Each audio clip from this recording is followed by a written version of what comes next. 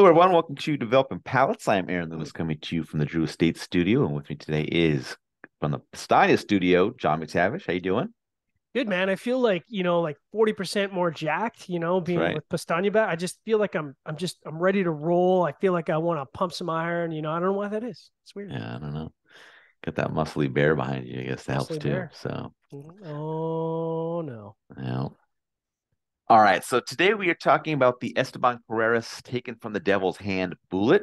It's kind of a petite Corona, 4 3/4 by 46. Comes out of the Tabacalera Carreras factory in Nicaragua.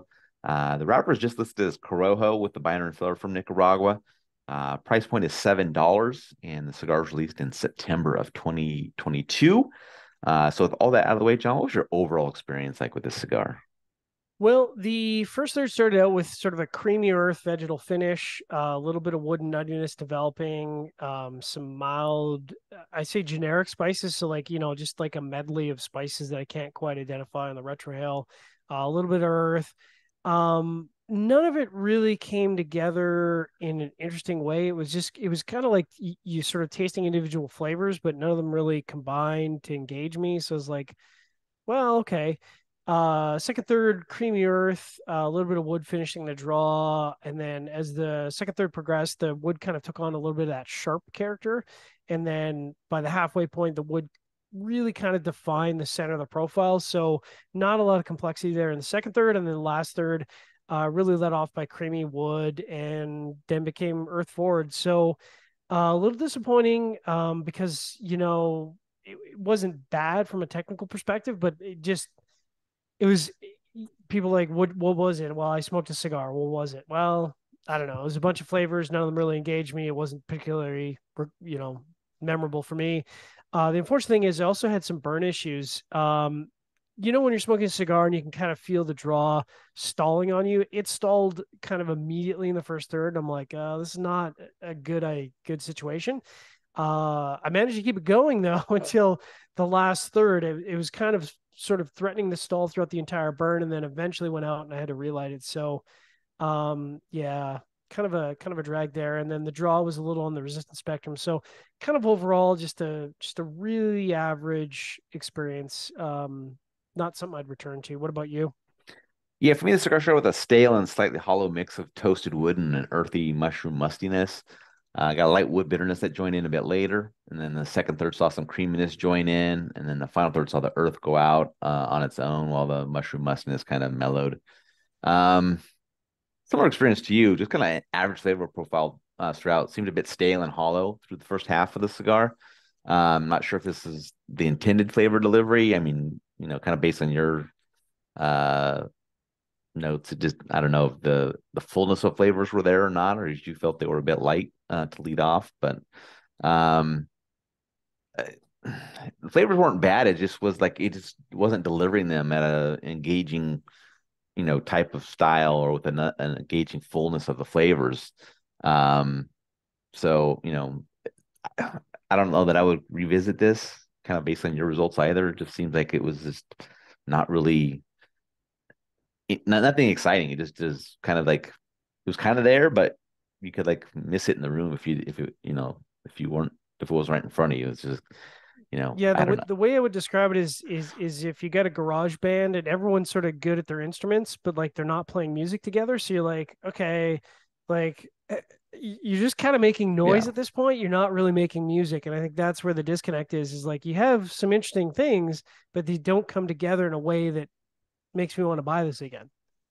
Yeah, and I had some construction issues as well. Uh, Wavy burn went out once, had to relight it. A little bit of a snug draw on it as well. So just not, not the best no, overall experience. I don't know if those issues, maybe contribute to the poor flavor delivery or what's going on with it. But yeah, I hard don't to know. say.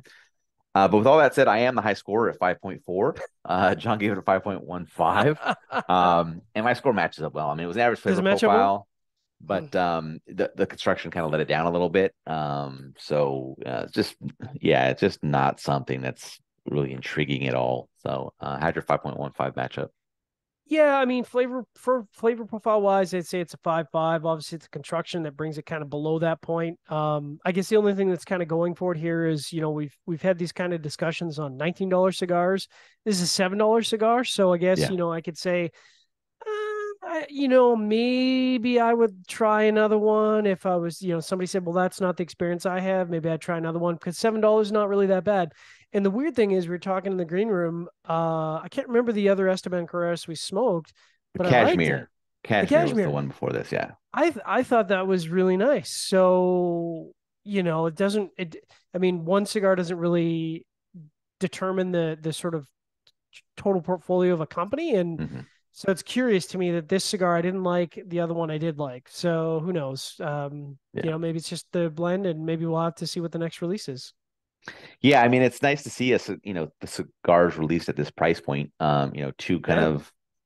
of years following each other, lower price cigars. But yeah, the one last year definitely seemed to be a bit better than this one. That's a bit disappointing. And the other interesting thing was that, they came out with this, or they announced this cigar, and then like very shortly after, Warped had announced the cigar almost with the identical name. So it was kind of a Yeah. weird thing.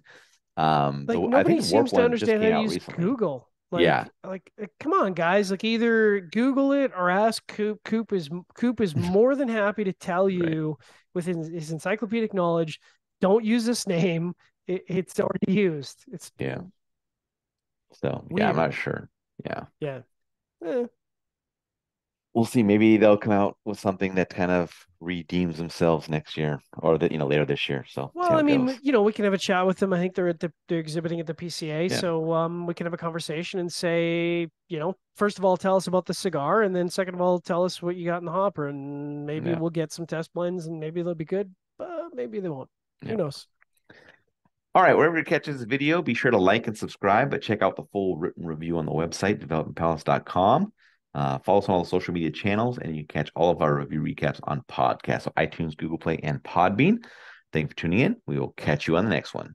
Taken from the devil's hand.